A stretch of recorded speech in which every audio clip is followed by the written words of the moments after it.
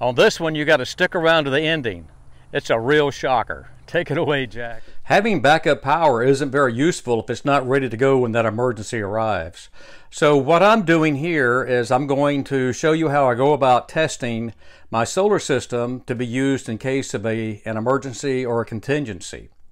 I live in Northwest Florida, which is hurricane zone, and 6 months out of the year we could possibly have a hurricane. That's how long the season lasts. So we have had situations where we'd had no power for 12 or 14 days, and that does not make for a very good time without lights and air conditioning and hot water for showers and things like that. Part of my contingency plan is that if my home loses power, I have my RV. So to power the RV, I do have a generator, but that takes propane, and I'd like to use my solar system to power the RV as much as I can.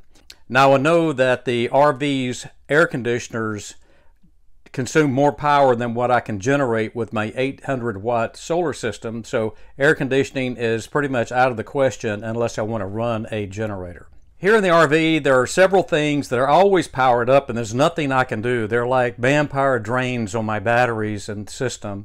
That's the entertainment system is there, the carbon monoxide detector is there. I run a dehumidifier all the time in the RV, and it's 110. When it's running, it's drawing a little over 5 amps of power. That's a lot of power. So my plan is to use the generator and fully charge my batteries here today, and once they're fully charged, I'm going to switch over to solar power. I want to start the test at about 12 o'clock today. That's usually when my solar system goes into float mode. Now float mode means that the charge controller for the solar system has the batteries fully charged. They're topped off and it's just maintaining that top state of charge. So with the solar system fully charged, I'll go ahead and plug the RV into it, and I'm going to run it for 1 week. Each day around noontime, I'll come out and check the status of the solar system batteries to make sure they're not being over discharged. And I don't really think they will be unless there were several days of little to no sun. I've looked at the forecast, and for the next week we really only have 1 day that's forecast to be raining. So that's really good.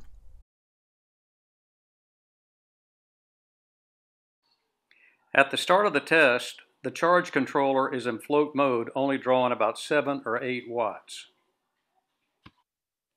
As I activate the inverter, it is actually drawing power itself. So it will start to stabilize, initially going up to 170, 180 watts, but it should stabilize a little lower than that.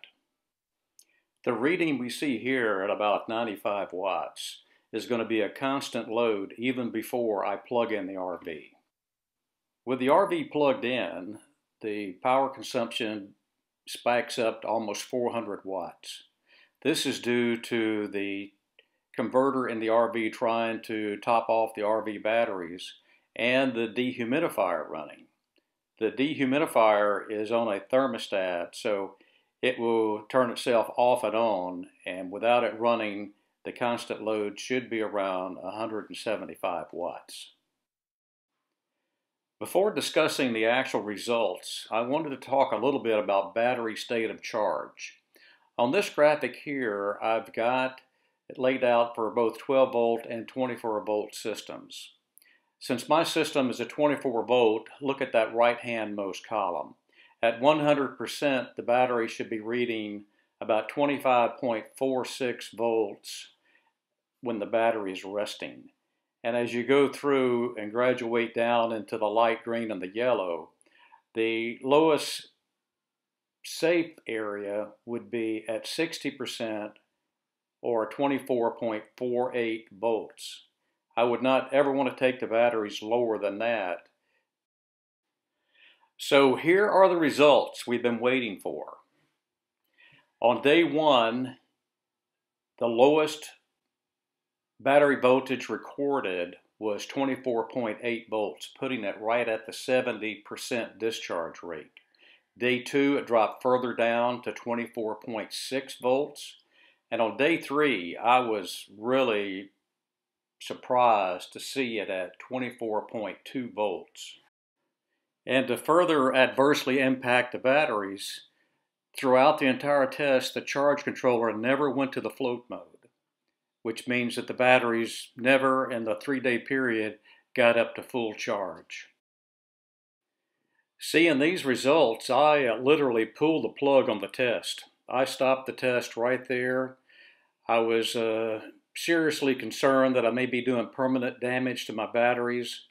So now it's a all of recovery process, determining where I need to go from this point in terms of upgrading my system, either by adding more solar panels and or possibly upgrading my battery bank.